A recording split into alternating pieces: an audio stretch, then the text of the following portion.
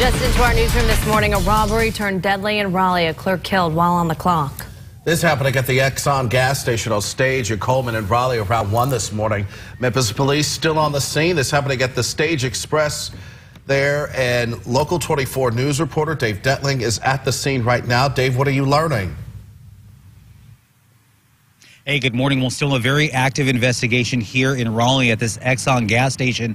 No suspect description at this time, but let me step out of the way. Again, you can see very active right now. Detectives, they are on scene along with multiple Memphis police officers and their cruisers. We've got one crime scene investigation van still on scene within the past half hour or so. Another van left, possibly with evidence to take back to the precinct to go over.